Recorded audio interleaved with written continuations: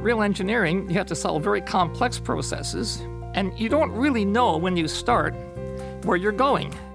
It was this challenge of trying to solve complex problems that brought Edwin Lightfoot to the field of biotechnology. If you study this process a little bit, you soon wonder why we're alive at all.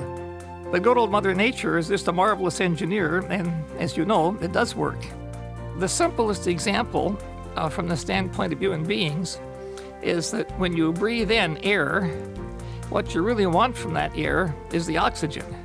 And the transport from the lungs into the blood is the vital mass transport phenomenon that all of us depend on for our lives. Even this is a very complex process, and Lightfoot, along with colleagues Robert Bird and Warren Stewart, set out to develop the theoretical background and published Transport Phenomena, still considered a Bible in the chemical and biological engineering world. I still describe the behavior of physiological systems from a transport standpoint, and I try to develop better and new separation systems for the biotech industry.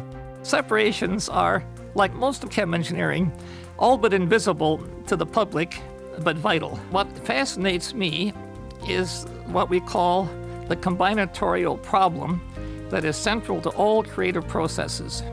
How do you find the one answer you're looking for out of all the possible answers you think of when you start? That's really what engineering means to me, I guess. It's just the natural way to behave.